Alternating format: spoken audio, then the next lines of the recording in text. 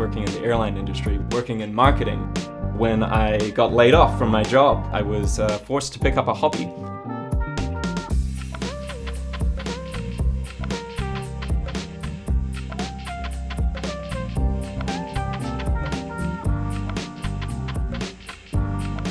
And 2 years later, making miniatures of LA.